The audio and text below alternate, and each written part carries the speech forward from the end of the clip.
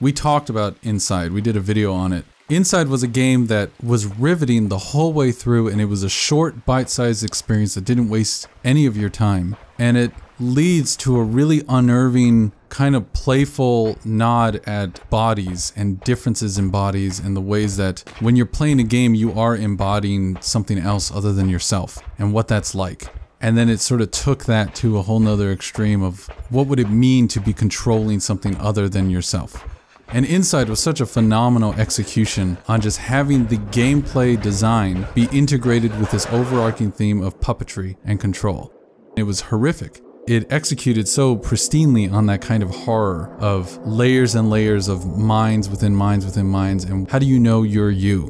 What are you? What is the body? And what is movement within a body? What is movement in that space? And that was something really amazing. Cocoon is being advertised as from the same lead gameplay designer as Inside and Limbo. It made me think, okay, this is going to be a game where everything's going to be integrated smoothly, one piece to the next, just kind of weaving together some overarching mood and tone that's going to pay off at the end. What's been so strange about this game, and I actually think it's the thing that's making it so interesting to talk about for me, is the game has a large amount of gaps in terms of its storytelling. It's really just hinting at story here and there.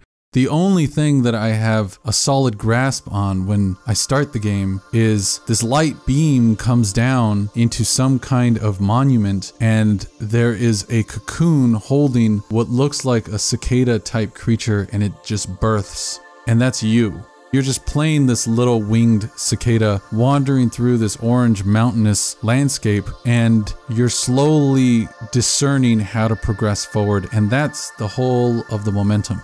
It doesn't have direct, explicit explanations of what your goal is or what your purpose is or even what the world is that you're in, but it does have narrative heft in the sense of, I felt much like a newborn creature.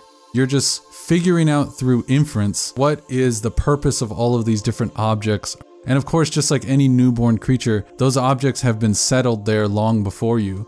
Really, you're trying to retrofit a system that's already in place. And you're assuming that there must be a logic to the system, otherwise it wouldn't be there. The beauty of puzzle games in particular is we know that there has to be a solution because puzzle games are not randomized. And so we have a hope that all of these inferences we're going to take is going to end in some satisfying goal. Cocoon is a game about trying to reach the outermost limits of something. You're in a world and you discover that you can get out of your world, and you're looking down at the world you were just in, and it's one small part of a bigger thing. And then you can get out of that and there's a bigger picture still. And it's just this hope that there's going to be some final big picture that you're going to reach. And that to me is like the same fight for any kind of, there's going to be some final answer. Because there isn't so much direct story to chew on, the whole time that I was playing Cocoon, I kept just thinking about what these mechanics illustrate or what these mechanics are doing. What is the philosophy of this? You know, what's going on in this game that is actually interesting? This game is so skeletal in its minimalist presentation of puzzle design. The objects that matter are very clearly delineated in the world that you're exploring. This seeming simplicity of how it appears and how it looks when you're wandering through the world creates a kind of purity of reaction to a lot of the things that you're seeing and experiencing. And that was very curious to me. I decided afterward to just look up information on cicadas. I found out that they're born from their eggs and they fall into the ground and they burrow underground and then go through 5 molt stages before they emerge out of the ground, and then they're on their own. So by the time they emerge out of the ground into the world, they are fully adult. They will breed, lay more eggs, and the cycle will continue. This is an obvious thing that applies to all creatures, right? I only exist because of a cycle, a long spread cycle of genetic link from generation to generation. And what it makes me think about is there's a base set of instructions at the start of all living creatures. When this cicada in this game emerges from the cocoon, it isn't a blank slate. It's not just a fully absent creature that's just going to absorb everything around it. It's coming to the world with something there already.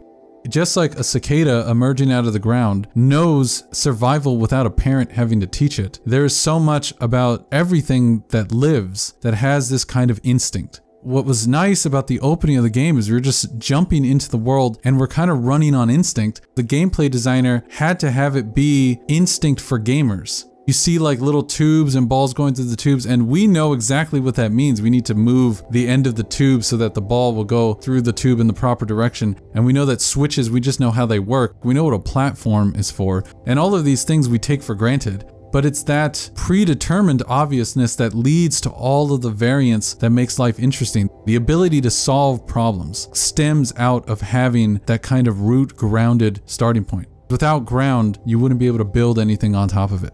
This game opens with yourself as a cicada just inferring goals, and you're kind of just slowly making your way through. And the only thing you know on the outset of the game is this is a world with puzzles in it. The world itself is suggesting to me precisely where I need to head, and then I'm just going to keep following that all the way through. It has this tunneling quality, but it's tunneling precisely by our own motivations to be tunneled.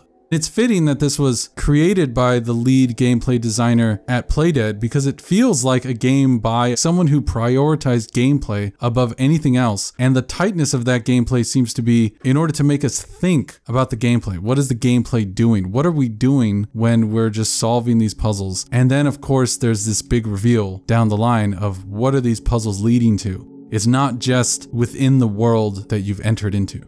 The way this game is so reticent to actually provide a hint for most of it about where these machines came from, what their purpose is, why you were born at this time and in this place. Because the game does not provide any of this context for such a long time, it has a weird way of building trust in the player that way. To me, it almost feels like if I don't know the original story reason that these machines were built, I really am just playing with machines that were built by a game designer. Rather than built by an in-fiction creator of machines, I am only playing with a game board that was created for me by a creator of games. Weirdly, the game is actually very non-confrontational compared to a game that has any story at all. There's like this inherent tension that gets created when a game has a story because it betrays the illusion that the story is trying to create. The illusion that the story creates is that these obstacles are placed in your path to thwart your progress. But without that story context, you know that the obstacles are only placed in your path as a form of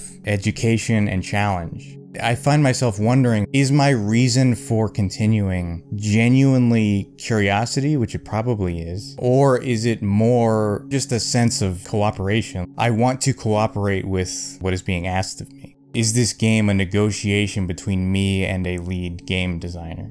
It feels more like that because I'm not wondering if a frustrating moment is there to create a sense of frustration that puts me in the mind of a character. There's no ambiguity there. It's just like I am supposed to feel puzzled and I'm supposed to feel satisfied when I reach a solution. It's like a school more than a job. There's a playfulness and a dreamlike quality and an unseriousness in a very good way about this invitation to just play with machines that were made for the entire purpose of, at least early on, just progression for progression's sake. The obstacles in this game, unlike a narrative focused game where the obstacles really are hindering your progress, the obstacles in this game are signs of progress because they are the things that are teaching you more of how to progress further. Every time you see an obstacle, you're seeing it as a lesson, this feeling of, I'm guaranteed to gain something that will guarantee more progress from this. This game oddly feels like such a pure puzzle game, even though on paper it has the look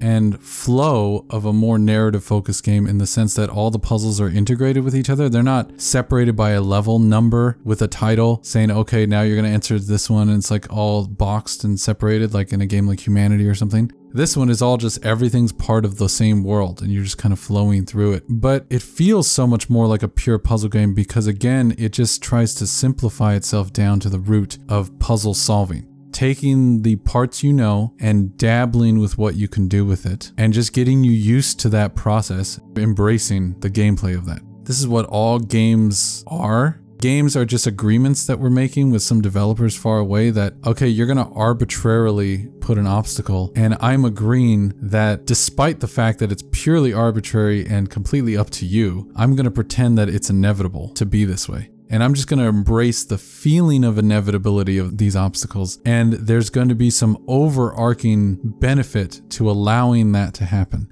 It's going to feel more than the sum of its parts. What is so compelling about this game is that it's reminding us of this puzzle design of, look, puzzles are just arbitrary constructions, and you're just trying to reverse your way back to the starting point of that construction so that you could just see how it's done and you could just move forward. But then the game reminds us that all of this is within an artificial world by having you very early on exit the artificial world that you start in. The world you're in is really one smaller world within a much bigger one.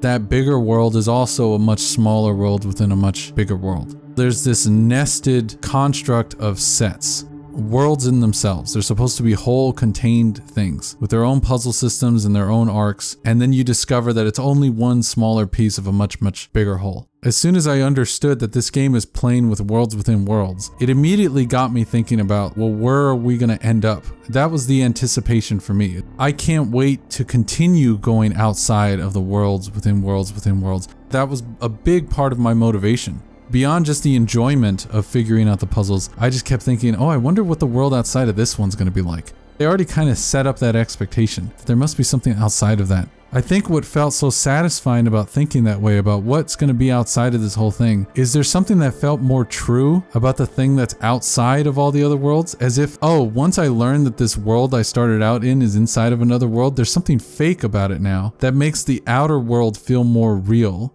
But of course, there's nothing different about the outer world in terms of my relationship to it. Just knowing that it's outside has this feeling of, oh, there's something there. There's something big. It made me think a lot about the way people use language to seek for claims about things that are so big that no human could really interact with anything directly to know that claim. It gets me thinking about this desire that this game Cocoon is capturing so nicely to go beyond whatever you know. That's that meta element. This game is just playing with, oh, here's something, and then we're gonna have a thing above that thing, and then a thing above that thing, and it's like you're just gonna be thinking about the confidence of being able to look at something from far away. And we're always aiming for that kind of objective, perfectly impersonal, direct look at things. But at the end of the day, that drive to have objective, perfect outer look at what's true is a drive that's born of the fact that we don't ever relate to anything that's true without conditions.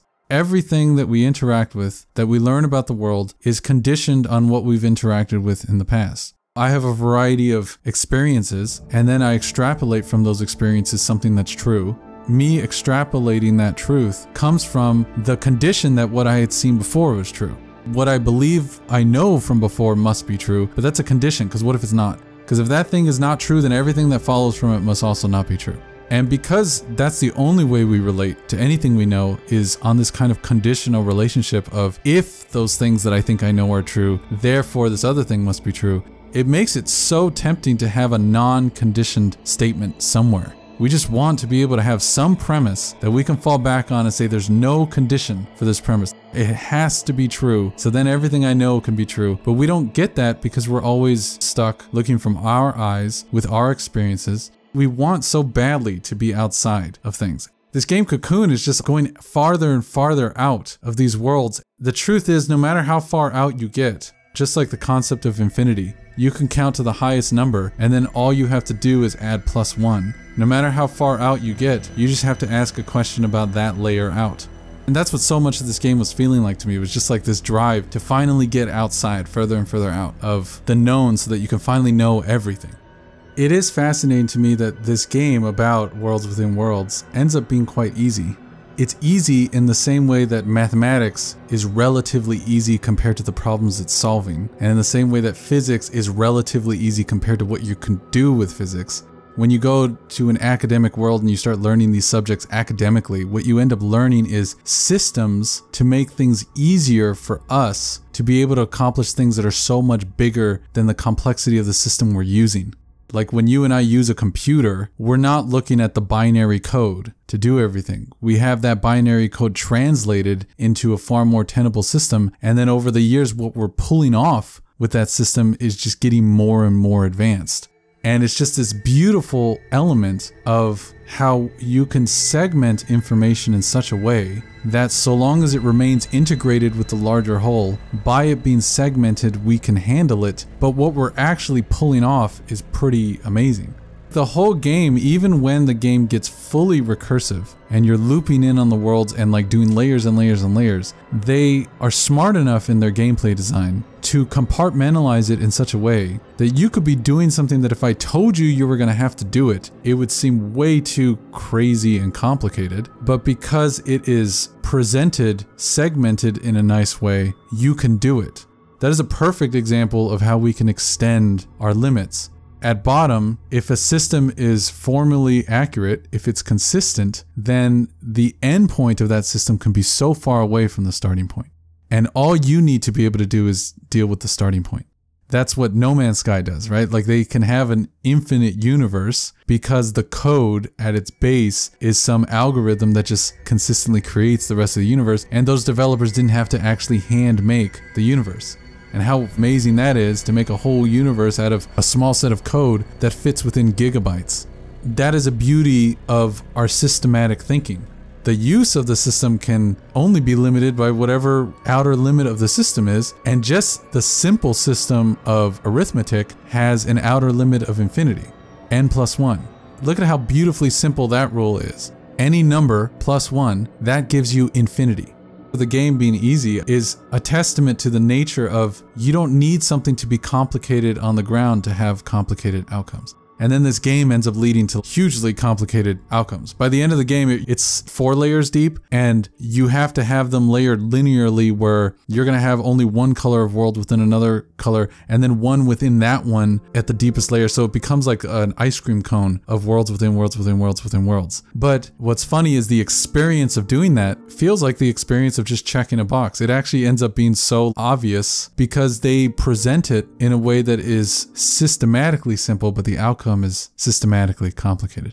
And what a perfect distillation that they found by the end of Cocoon. This idea of these world orbs that you're collecting will contain other world orbs, and then those worlds will contain worlds. It's this kind of pointing at itself. The world will have itself. You start to be able to stack the worlds into each other in such a way that you can have the world you're in contain itself.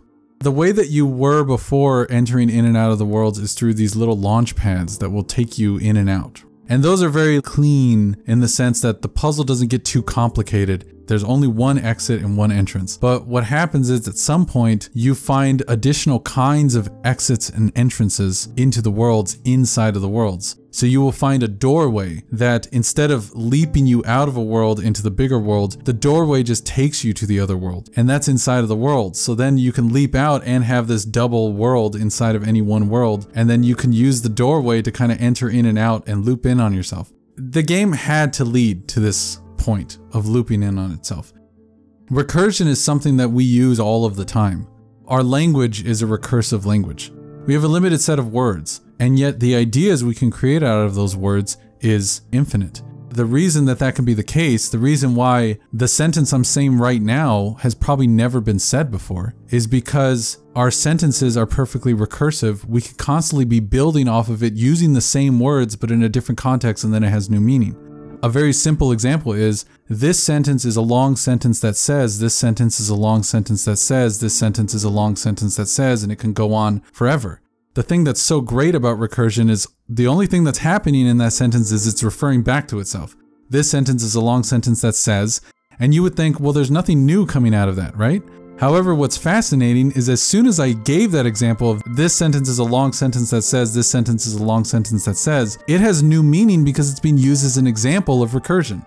Use of recursion is actually what allows for new information to emerge out of limited information. This is what we do for ourselves. Focus on what you attend to in your moment of just sitting in your chair and you're watching this video and you're seeing the keyboard in front of you and your mouse and your hands, and you can sense a kind of outer boundary of your vision. You can hear my voice in your speakers. Focus on the you in that. Out of your eyes and in the sound that's coming in is a whole world of objects around you. We're just directly engaging with a wide variety of objects. As you engage with objects, you start to signify these objects as being important, as being things separate from you. Oh, I can grab this thing, and my grabbing of it guarantees it's different than me. As soon as you think of it as different than the thing that's grabbing it, you've made yourself an object in the world just like the object that you just interacted with. The only ability for you to have a sense of self comes from recursively thinking about the thing that's doing the thinking as something separate than the thing doing the thinking.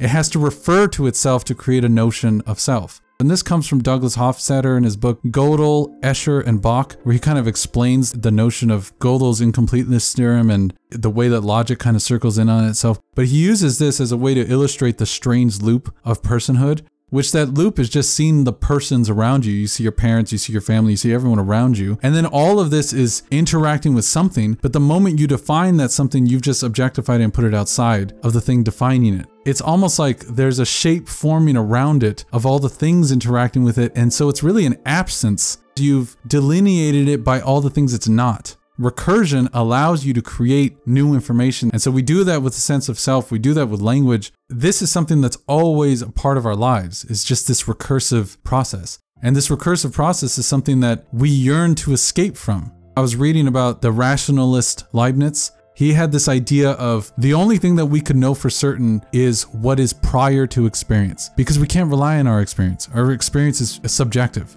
He thought, okay, the way that I'll find objective truth is to just think what is logically necessary. And if I can come up with what's logically necessary, then that will give me truth. And then Hume came along, and he was the empiricist who said everything is from our experience, and therefore we know nothing other than experience. And then Kant came along. He kind of agreed, but he was a stickler for science. He thought science is going to be the way forward. There has to be something more than just the lack of confidence that Hume had. Because Hume had this idea that you can't really know anything past experience, and experience is barely known. His famous point was that we don't really know cause and effect. We have a series of examples, many examples of cause and effect. That doesn't mean that cause and effect is guaranteed to be true. And that was Hume's whole thing. And then Kant came along. His point was that the very act of experiencing at all, any kind of experiencer, has to have something prior to the experience that allows for experience itself to exist. And he found that the thing that has to be prior to experience is space and time.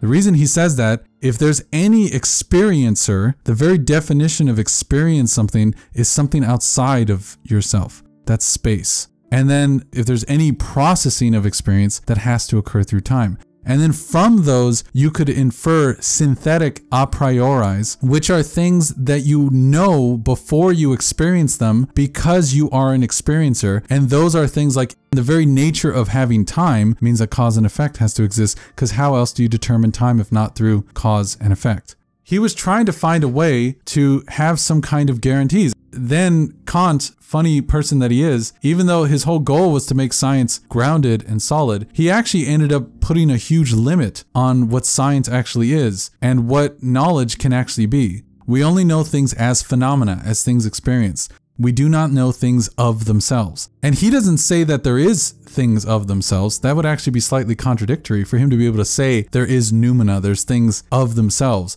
It gets away from Hume's limitations on a priori by saying that just by experiencing there are things that we know for certain, but these things are only known for certain so long as we're experiencing. We're always locked in ourselves. We never get fully outside. This game Cocoon is like the same exact thing. We're getting outside again and again and again, and by the end of the game, it really just goes as far outside as it could, and you see the worlds within worlds within worlds within worlds, and then there's this weird kind of galaxy of all the worlds wrapping around, and then at the very last moment, it goes outside of all that again. As if to say that all of that stuff made you feel as if you finally got the very end of all these truths where all the pieces fit together perfectly. And just like any formal system fits together perfectly, the game reminds us there can still be something outside of it.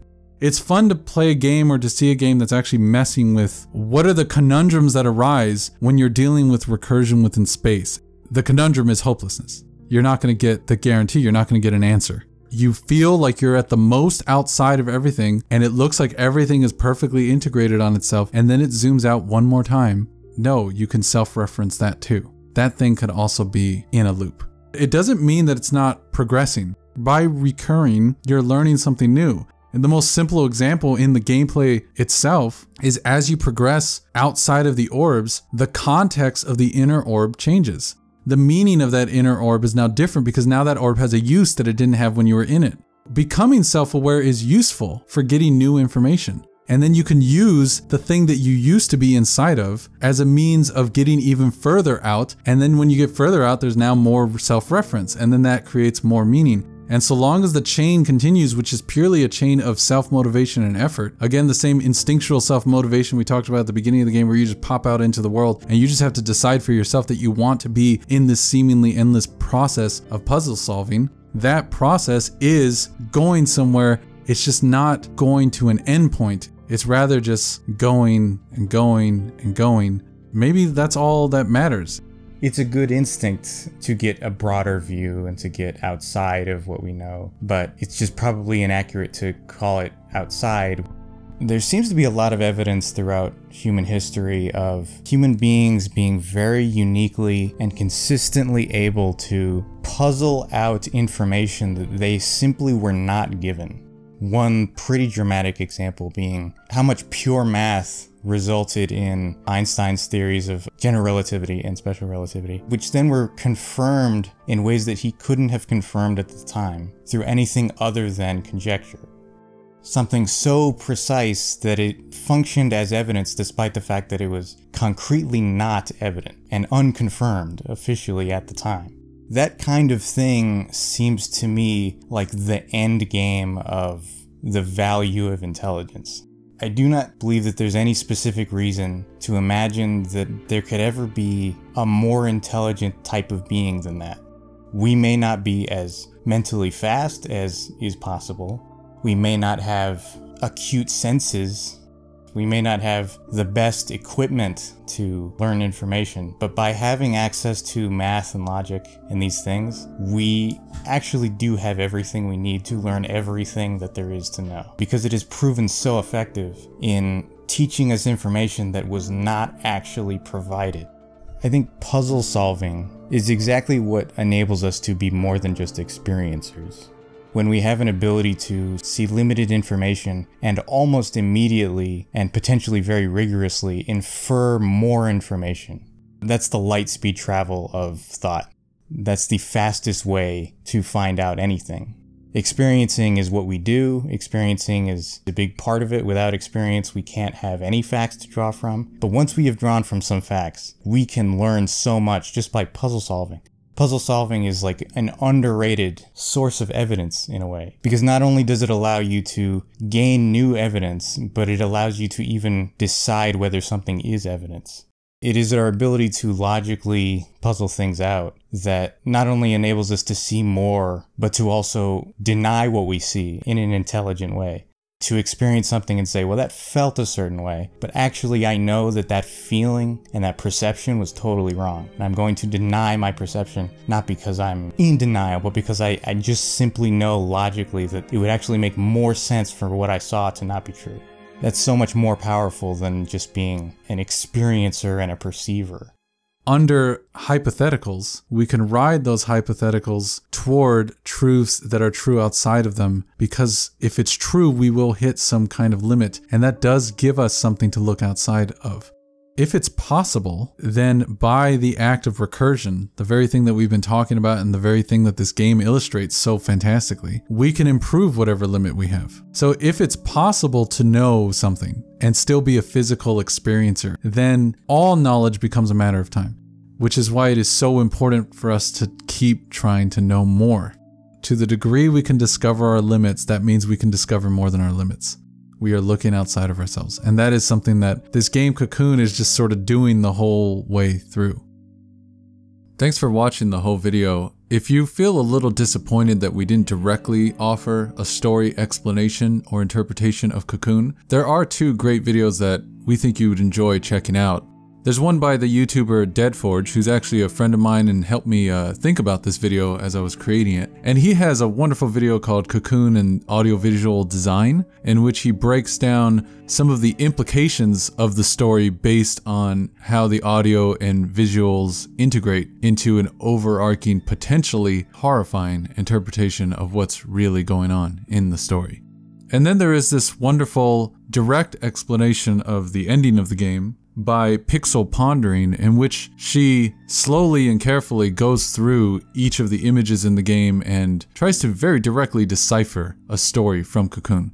We're just going to directly link to these two videos in the description or in a pinned comment so that you can watch it yourself and get that satisfaction of a more direct interpretation. Our video is more of branching off of what we feel the game illustrates in a far more philosophical direction. But if you're just seeking that story analysis directly into Cocoon, we think those two videos will serve you well. Thank you for watching. We appreciate it. We know that the video meanders in all sorts of unusual directions, but if you've been watching this channel for a while, that should be to be expected, right? We hope you enjoyed it, and we'll see you next time on To Games It May Concern.